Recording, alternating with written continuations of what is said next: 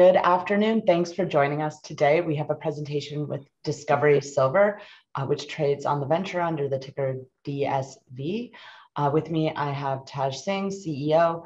He's going to go over the updated resource. For anyone that is brand new to the story, I would recommend watching some of the previous webinars on the Adelaide Capital YouTube channel, because this is really going to be about recent news. And yeah, as always, this presentation will contain forward-looking statements. If you'd like to know more about those, you can find them on the company's presentation on their website. And there will be a Q&A section to the session, so feel free to input your Q&A in the box at the bottom. Actually, I think most of the session will be Q&A, so feel free to start putting those in right away. With that out of the way, I'd like to introduce Taj. Hi, Taj. Hi, Deborah. How are you? I'm good. How are you? Good, good. So some exciting news out recently. Yeah, no, it was long awaited. It's been about a couple of years since we acquired the project, and we've been drilling all through the pandemic. Big acknowledgement to our Mexican team to keep doing that, to keep things going and safe for everyone. And yeah, we finally were able to put out this news, and then we've got obviously some very exciting news coming out in about a month's time as well. So exciting times. Great. Well, why don't you give us a little bit of an overview of the updated resource, and then if anyone has any questions, we can start grilling you. Perfect. Fantastic. So I'll just go over about 5-6 slides on the resource to give some context, because it is the news we're talking about now. And then, yeah, in the Q&A, I can flip to whatever we need to, depending on what we're talking about. Looking at our new resource, which was released last week, just going to talk about this first slide. It talks about the inputs and the assumptions that were used in the resource, and really the message we're trying to send here is how technically robust and defensible this model really is. So first of all, starting off at our data set, over 500 holes, close to 225,000 meters, so a very, very big data set reporting to the resource database. If you this is the first time geological and structural constraints were applied to the resource model. Previous model was a grade model, so again, that obviously increases the rigor of the model. Impressively, the waste-ore ratio is 1.1, so that's a very favorable characteristic of Cordero. Starts at surface, and it's got a very good strip ratio in the resource pit. The resource this is the first time as well that it was categorized in terms of sulfide and oxide in transition. Previously was all assumed as sulfide. We've done extensive met testing, relogged all the old 292 holes, I think it was, or something like that, to kind of, we have a full new interpretation of the geology of this deposit. So it allowed us to categorize, to profile to do an oxide profile, a weathering profile, which would include the oxides and transitions. So the sulfides are the main driver, we'll talk about it, of the deposit, but the oxides and transitions have been modeled, and what's interesting is they actually show a lot of promise to be processed via heap leaching and provide potential early cash flow, which I'll talk about. So very interesting new positive add to the Cordero story with that. If you look at the pit constraint assumptions, our commodity prices are shown there, all realistic. Zinc's pretty low compared to what spot is now, but we tried to keep it realistic here. The recovery assumptions were based on 2021 MET program we did. Again, it was very extensive. The results were released on that in early September. And it was a very extensive program we did that was by pit phase, kind of conceptual pit phase based on our new ideas of where the pit would be, but also the 4 rock types in each of those pit phases. And composites were made from obviously a variety of samples. So speaking as a metallurgist and process engineer, I think the MET work was really something that might have been overlooked by the market. I mean, the stock went up a little bit, and then obviously silver came off and we got hit. But really, it was a major de-risking item for the project, probably one of the most important over the past couple of years. And the results were fantastic. We'll talk about those probably in the Q&A, so I won't get into it too much here. The mining cost, we assumed owner mining here. And again, speaking to the rigor of the model, we included an escalation factor per bench, which isn't very typical. But again, we wanted to keep things, very, very realistic. Processing costs were supplied by Ausenco. And you'll see here $630 per ton for mill and flotation. And the heap leaching costs here as well, that assumes 3-stage crush. And the G&A costs, again, were applied by Ausenco, were supplied by Ausenco based on their extensive database and obviously our project specifics. And the last point here, before I get into some of the numbers, is the fact that we use the net smelter return cutoff. Previously, Cordero's resource used a silver equivalent cutoff, which you'll see in gold deposits and single metal deposits. It's typical to use that. For a polymetallic deposit, we really thought net smelter return was more realistic. It's done by a lot of our peers, because it takes into account payability, treatment costs, and refining charges. So we applied that, and you'll see based on the costs they've shown above, the internal cutoff, and that is the cutoff to break even for processing and G&A, is for the sulfide, it's $725 a ton. So that's the sum of the processing costs and G&A. And for oxide, it's $478. So that's the typical industry standard on how to do the internal cutoffs. So that just kind of gives you an idea on things. Now, moving on to the sulfide resource, which again is the main part of the resource, the engine room of the economics as well. You'll see we reported a very, very large resource, over 1 billion ounces, both in measured, indicated, and inferred. But really, we also showed kind of the high grade subsets of this. So I'll talk about the high grade sulfide resource here. You're talking about close to 1 billion ounces silver equivalent at about a 46 gram per ton silver equivalent grade. Big positive, and was a bit of a surprise for us, is the fact that close to 90% of even this big resource is in the measured and indicated category. But if we move and look at a higher cutoff, look at a $25 per ton cutoff in terms of NSR, you'll see that in this high grade subset, you still have 60% of the contained metal of the whole resource is actually contained within the high grade subset. And that was our thesis when we started our journey on Cordero, that really a vast majority of the metal of this deposit is actually as a high grade open pit. And you'll see if you even increase it to $25 per ton cutoff, you're talking about over 500 million ounces silver equivalent at a grade of about 101 gram per ton silver equivalent. And so if you, depending on what gold to silver ratio you use, if you use 60:1, you're talking about, if you looked at it from a gold deposit point of view, something that's 1.5, 1.6 gram per ton silver gold equivalent at a very favorable strip ratio, that would be considered a high grade gold deposit. So that has to be put into context, that's a very nice grade for an open pit with low strip ratio. Now, looking at growth opportunities, I mean, this is the sulfide resource. It's big. We actually think it can get bigger and better as we move towards a PFS next year. The opportunities that exist are at the far northeast of the deposit, which has had limited drilling, but very encouraging intercepts. So that's for the bulk tonnage. And a part of the story we've talked about is more on the exploration side, but moving more towards, moving maybe onto the next stage of the studies, these high-grade veins, which we've been testing, defining the skeleton of them, and we'll continue to do that through 2022. But these high-grade veins could potentially be a significant sweetener. They flank the open pit, and because all of the capex will be there, these could, especially in the early years, could substantially increase the head grades going to the mill. We'll talk about that, I'm thinking, in the Q&A.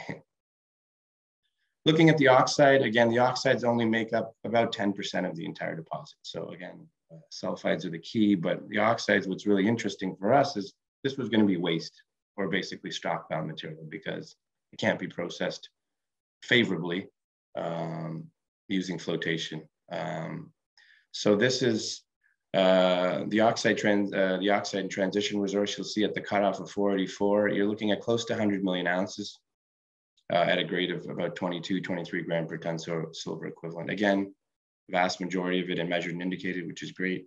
Now looking at the higher cutoffs, you see you got over 30 million ounces within this higher grade subset, and at a grade of close to 60 gram per ton. So again, translate that into a gold deposit, you're talking about a gram per ton or so. Heap leach would be a gram per ton gold heap leach would be considered high grade. And so this is very much, showing potential for early stage cash flow, which we're very excited about. This resource, it's important to note, only assumes gold and silver, because that's what's recovered in heap leaching.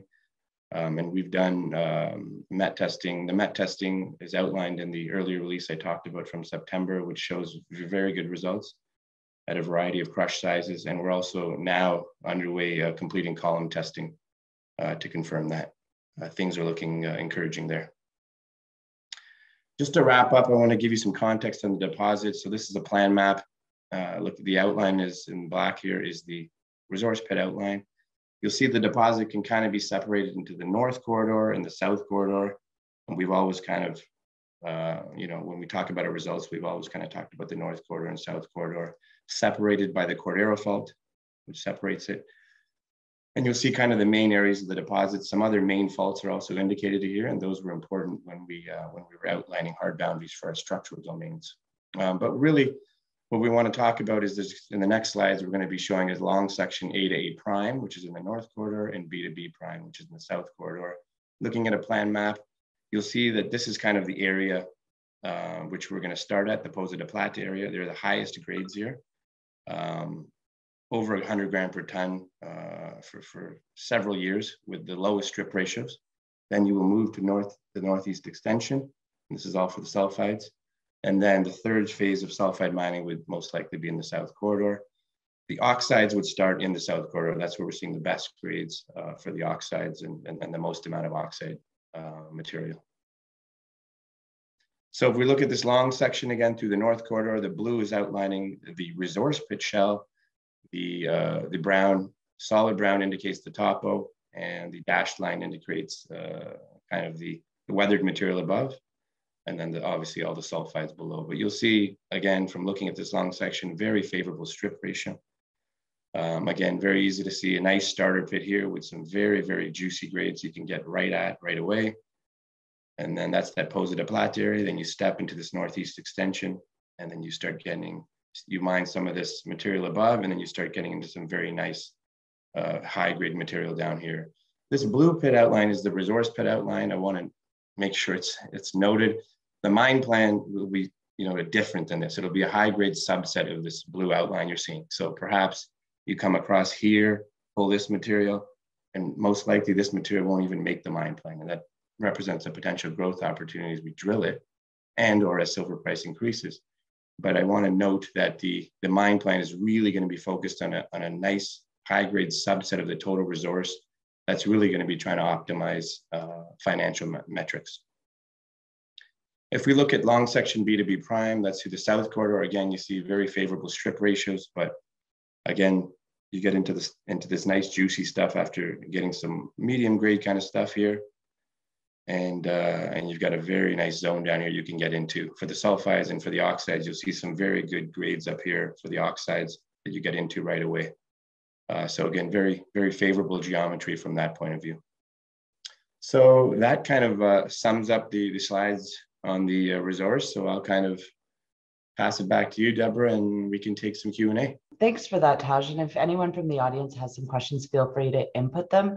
I guess the first question I have is, when you first took over the company and the asset, you had a few ideas of how you wanted to develop it and what your thesis would be. I know you referenced it earlier, but maybe you could take us through kind of how that thesis is played out and how you've hit your objectives with drilling and et cetera with the resource. This project, when we acquired it, the previous operator was Levon Resources. And they were really, the kind of concept they had behind this was a very, very large tonnage project of lower grade. It's an earth moving operation, definitely makes money in the 20s. If silver falls below the 20s, it's challenging, and that's kind of what happened. The project was forgotten. And so we came in and we said, the original discovery days of this deposit, there were some very, very nice grades and very broad widths. From the original discovery days of the deposit. So we focused on that Poza de Plata zone I talked about and some of the extensions around it. And we said, even if you've got something here, you've still got a very sizable project with very good open pit grades. And, if we drill, let me just put up this plan map again. The focus was here. There was already very good grades here, but all here was very lightly drilled in the northeast extension, the south quarter lightly drilled. And there was some very good smoke there. It just wasn't drilled enough. And again, they were really just The previous operators wanted a size. So there was sometimes 200-300 meter spacing between drill holes. And we said, well, this area looks like you can hang your hat on it already. There was many very wide intercepts, over 100 gram per ton silver equivalent. And we thought that if we drill more here, we may get some, we may get the mineralization, the high grade mineralization to extend. And we did. We put almost 100,000 meters in it since then. And I'd say probably the high grade zone has probably increased in size about 4 times. So beyond what we really expected.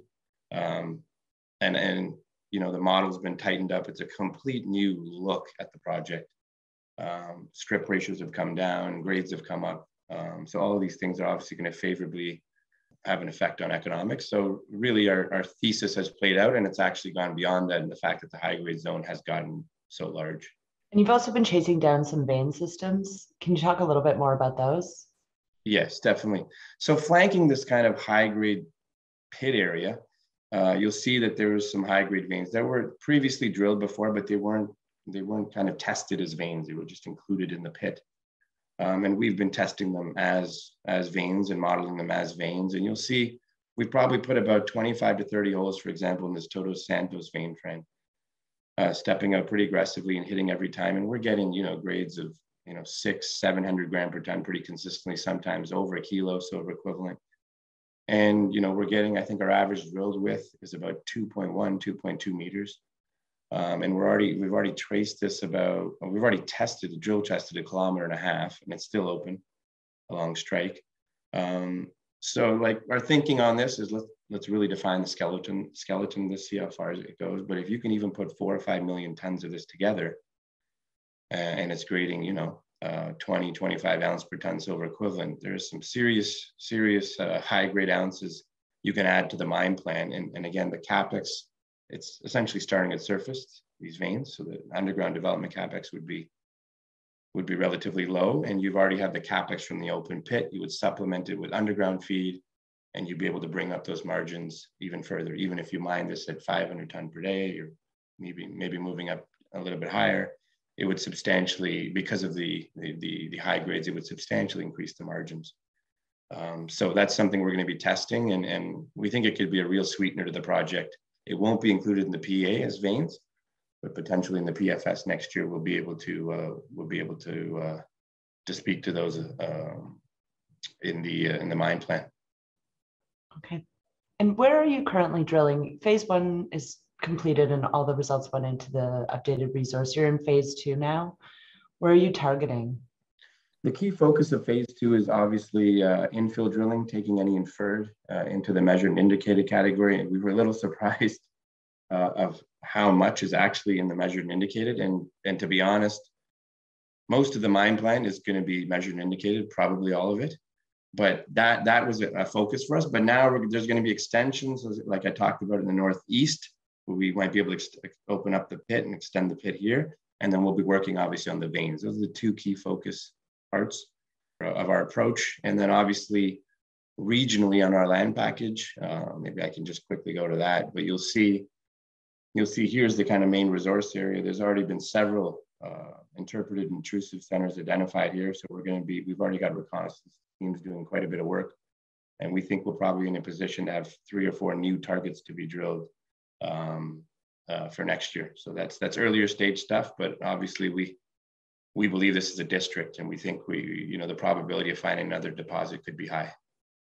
Well, that's interesting. When was the last time you did pure exploration on the property? We've started pretty heavily in 2021 doing mapping and sampling. Quite a few areas we've mapped and sampled, but in late 2020, early 2021, for the first time, airborne mag and EM was flown over the property, which has helped a lot. Quite a bit of we've done quite a bit of work on looking at alteration footprints, etc., and kind of layering all the various types of information on top of each other to really focus in on the key targets. So we were really focused on the resource and the Cordero main area, if you will, but we're definitely going to start looking at some potential for some new discoveries property-wide. Okay. And maybe you can walk us through updated timelines for the PEA, for the feasibility study, and kind of what the news flow will look like over the next 6 months to a year. Perfect. Yeah, perfect. I got this catalyst slide up, might as well put it up. So our resource drilling obviously finished at the end of Q2. That's what fed into the new resource, as well as the MET testing, which we talked about. Those both fed into the new resource here. The revamp PA is scheduled for late November-ish, mid to late November. And then the phase 2 drilling continued seamlessly as soon as phase 1 drilling ended. Again, the focus is on PFS and the veins. And then I talked about property-wide drilling in Q1. So there'll be a steady stream. Obviously, the major new catalyst coming will be the PEA, but drill results will continue to flow probably every month, every 3 to 4 weeks from our phase 2 drilling. And then hopefully in early 22, we'll be starting to talk about some new targets on the property.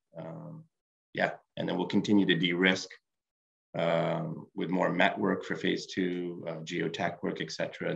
Those are all incremental kind of advancements in the project. We'll be obviously press releasing those through 22 as well. And so you intend on doing a pre-feas or going straight to feasibility? I think this is something that we've discussed in the past. Yeah, I mean, I think the engineer in me always says, don't miss a study.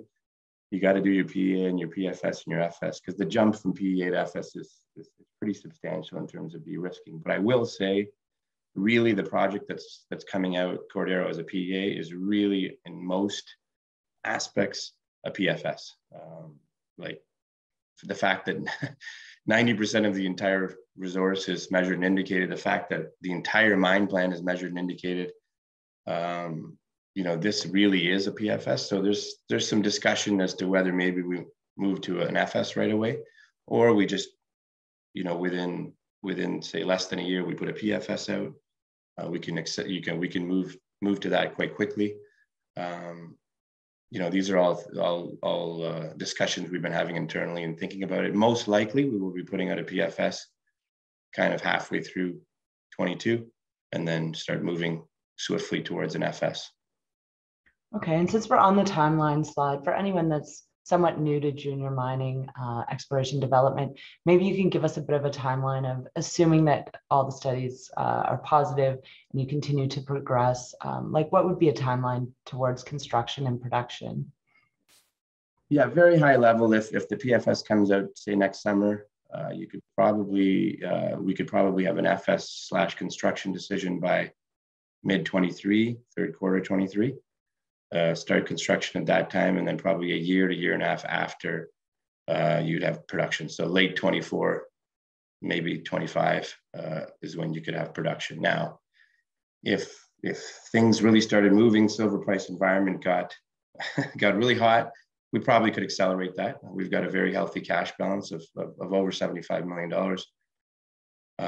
So we really could accelerate that by maybe a few quarters, but that's the high level kind of timeline. And I have an audience question, which is, what is the minimum silver price needed for this resource to be profitable? Well, that kind of, that's why we've showed these cutoffs. So basically, if you look at this kind of resource at 725, you'd probably need kind of high 20 silver for this whole thing to be economic, realistically. If you did your math and where it looked at this $25 subset, it'd probably be less than maybe close to $15 for this to be profitable, maybe even less. So that's, I think, going to be surprising for most people if they actually worked out the numbers and applied some cost. They'd realize that this high grade subset, actually, the legacy perception of Cordero is that it doesn't work at lower silver prices. I think that's going to be completely thrown out the window pretty soon. And we've been pointing to that. So I think this resource kind of shows that. Well, I agree that you're definitely starting to get a lot of attention and recognition, and I think that'll continue when you come out with the PEA. I think this is a good time to talk about my favorite slide, which is your scalability one. Maybe you can walk us through a little bit of the dynamics of that. Yeah, I know this is an interesting slide, especially for the silver bulls out there. But I kind of touched on it just now. But this kind of really shows the torque and the leverage we've got as silver price goes up. You've got your silver equivalent ounces here in all categories on the On the y-axis and on the x-axis, you've got your NSR cutoffs. You'll see at $25 per ton, that's that very high grade subset that again could work at very low silver prices. You've got, over 500 million ounces total. Then you move, as you move to $15 per ton silver, silver goes up in price. Now $15 per ton silver works. Maybe that's mid 20s, kind of high 20s. So all of a sudden you've added 140 million ounces. That's already there, drilled off, most of it in the measured and indicated category. You add 140 million ounces. Silver makes another run into the 30s. You added another 150 million ounces already drilled off. And then as you start moving to the 30s, perhaps, like I said, you add another 110 million ounces. So it's very substantial, the kind of scalability we get. If you look at a typical silver mine, they're typically underground. This doesn't change regardless of cutoff. And the fact that we've got a high grade core, if you will, it's very sizable. So it's a little bit, calling it a core might be cutting it short, but it's a high grade core with a medium grade halo and a lower grade halo. We're in a very favorable position to continue to make this project larger and larger. And if silver price goes up, or even as CapEx is paid off, this project can get substantially larger. And that's, I think, very unique in the silver space. And this is only, by the way, I wanted to note the sulfide resource. When you add oxides also go up. They're not as large, but if you increase your cutoff from 15 to, if you lower it from 15 to $5 per ton, you get an extra, 100 million ounces silver equivalent. So, goes to 100 million ounces. So, that's really what it's trying to show. The cutoff, when you can bring the cutoff down with silver price going up, you really add a lot of inventory. Great. And when talking about size, that's one of the most appealing things in this company is just a massive project. Can you put that into context for anyone that may be new to the story? I think a lot of people are familiar with looking at gold, not silver. And maybe you can just frame it in terms of where it sits in versus other assets, or maybe versus gold companies. Yeah, so we're, to put it in context, and we put this in the press release, and we've always talked about it, our numbers kind of 15 and 15. We want to have at least 15 years of mine life and target production of at least 15 million ounces of silver equivalent a year, with cash costs in the lowest half of the industry cost curve, whether it's, $10, $11, $12 cash cost, maybe AIC of 13, 14. That's kind of what our targets are internally. We've talked about that. So at 15 million, and remember, that's only the high grade subset I'm talking about. That's not the big project. That's not the big mega resource you saw. That's just the high grade project that we're focusing on now. If even with that, at 15 million ounces of silver equivalent, we would be probably number 6 or number 7 in terms of the largest primary silver mines in the world. When we expand that, because there'll be some years where we're well over 20 million ounces of silver equivalent, we go to 40,000 ton per day, which I can talk about in a second. We'd be in the kind of 25 million ounce per silver equivalent range. We'd be probably top 2 or 3 primary silver mine in the world. And to put it into context, some of the larger silver producers produce about 25 million ounces, 30 million ounces a year total across 5-6 mines. So this is all coming from one mine. So again, it really speaks to the size here. And again, all at a pretty digestible CapEx. Well, looking forward to seeing some of those numbers in the PEA, which you said is going to be out towards the end of November. Correct. Yeah. And maybe Deb, if I could mention one thing, you asked the question of our approach versus the previous operators. This slide kind of sums it up. They really had a bigger is better approach, which I talked about. They were trying to make this kind of a Penasquito analog.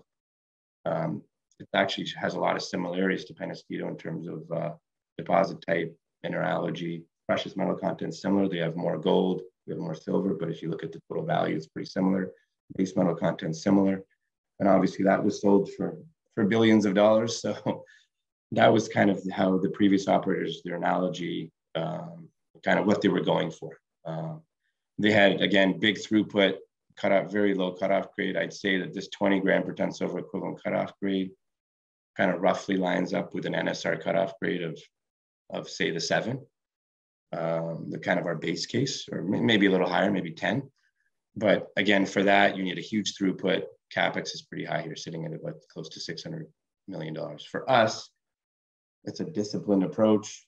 Head grades I talked about, especially early in the mine life, looking at 100 gram per ton silver equivalent, high grade zones early in the mine life, really focus on that.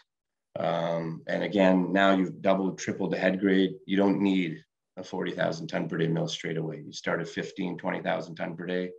Then once you've paid your CapEx off, you can expand to the 30, 40,000 ton per day.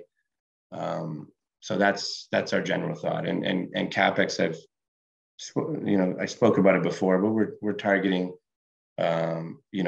hopefully for the sulfide portion of it to be around 350 to 400, and the heap leach part of it to be around 50. So I think, again, a very digestible kind of CapEx upfront.